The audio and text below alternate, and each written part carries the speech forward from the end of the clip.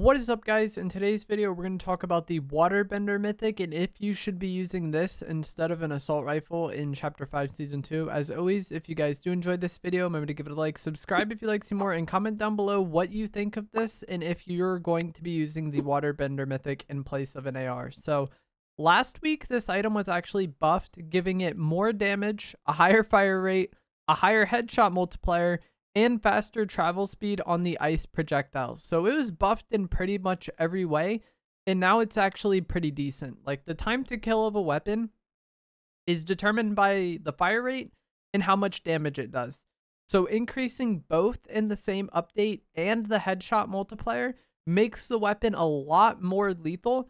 And I know a lot of people don't like messing around with this weapon because they prefer to use like guns in video games. You know, they look at Fortnite as a gun game and they don't want to use this anime crap. But I think it's best to look at this as a burst rifle. It basically shoots 3 ice projectiles in a burst, just like how most burst rifles would, and each ice shard will deal 24 damage to the body and 36 to the head. So if you hit an entire burst to the opponent's body, you'll do 72 damage per burst. And an entire burst to the head would be 108 damage. So the damage is very solid, and the fire rate is not bad at all. Like, you get those bursts out pretty quick. And it's also pretty accurate because it doesn't have bloom. Like, it's not like it gets less and less accurate as you shoot it. A lot of the third-person weapons in Fortnite, the thing that makes them so inconvenient to use is the random spread. It just doesn't make it very satisfying to use, and it makes it very kind of just random. But this doesn't really have bloom. It does have like a spread, but with how you use the weapon, I don't think it's going to be a problem at all. It's very accurate, and it also has like pretty much no recoil on controller, at least. In Fortnite, the weapon's recoil can kind of vary from controller to keyboard, or at least some weapons have in the past. But on controller, I think this weapon has pretty much no recoil, and it's very accurate for a third-person weapon. And the reload speed on it is also insane. It has unlimited ammo, but it does need to be reloaded after 30 shards, so it has like a 30-round magazine essentially. And to reload it, your character just kind of like spins in a circle, so it reloads very quick with unlimited ammo.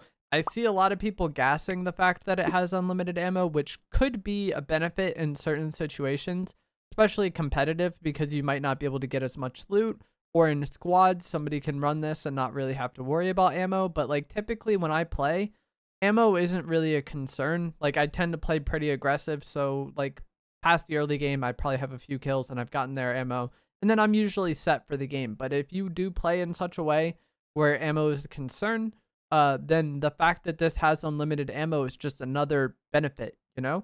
The structure damage on it I also found to be pretty good, or just like the DPS against structures I found to be nice, to like shred cover. And since the ammo is unlimited and the reload speed is really fast, you can put a lot of pressure on opponents decently fast.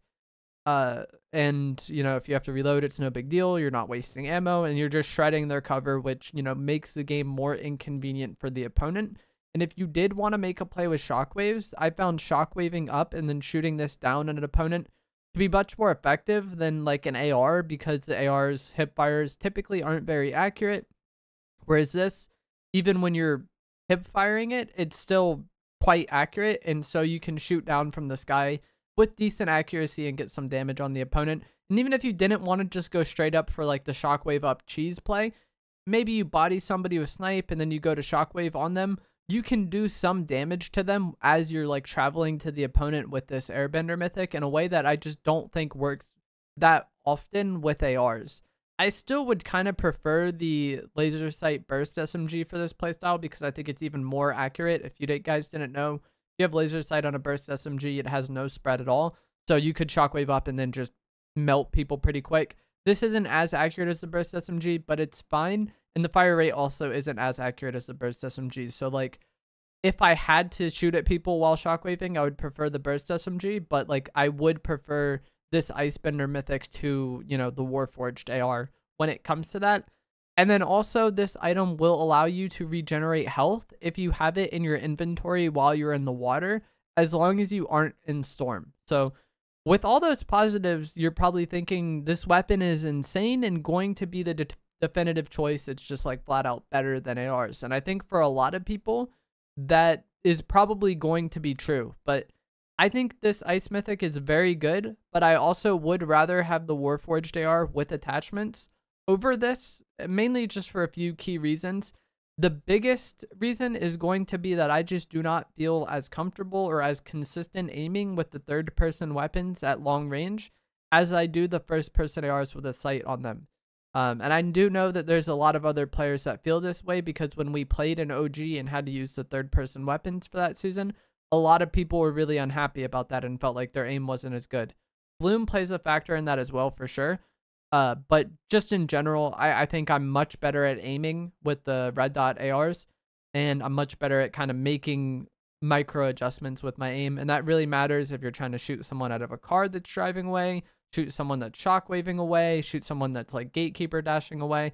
And those, or Cerberus dashing, sorry, those are the times where I end up using my AR most. I've talked about this countless times, but like the fights where I'm using my ARs most often in Fortnite are a fight where the opponent is running from me, or the fights where I care most about my AR are situations like that. And in those situations, I would rather have the Warforged AR over the Ice Mythic, just because I feel like my aim is personally a lot better with the first person weapons.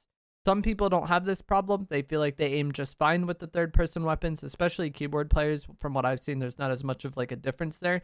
But on controller, I feel like I'm a lot better at aiming with a first person weapon. And that's going to kind of be the main reason why I would rather have a Warforged AR with attachments over this, the Waterbender Mythic. The other reasons are a bit nitpicky and situational, but the main one is the aim. I feel like I'm also a lot better at playing off of cover with a weapon that has a sight on it than I am the third person weapons. And that did kind of come up a few times when I was using the Icebender Mythic for gameplay.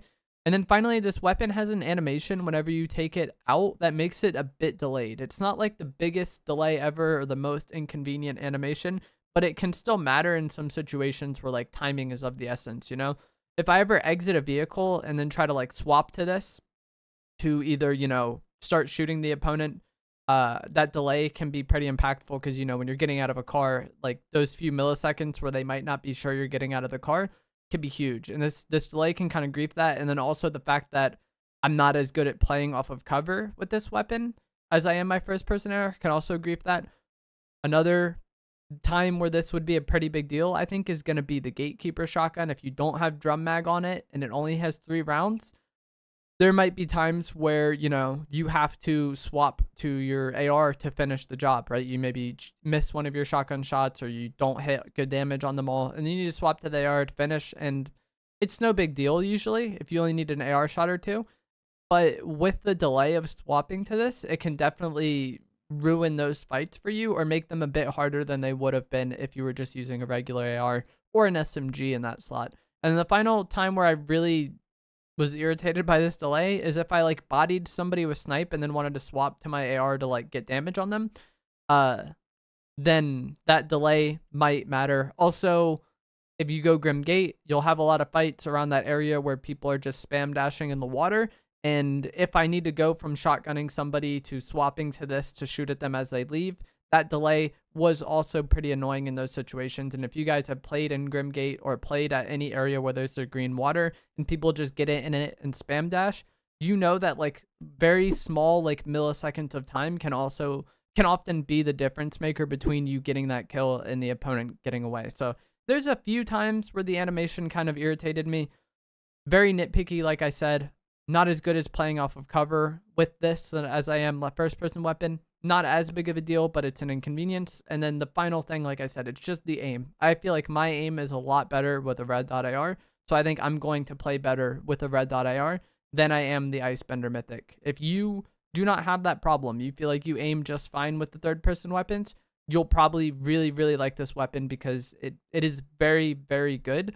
And I think I'm at the point where I would rather have this Icebender Mythic over a Warforged AR with no sight on it at all. So I might be taking this in the early to mid game. I do feel like when I go to a weapon bunker, it's very frequent I get a Warforged AR out of there.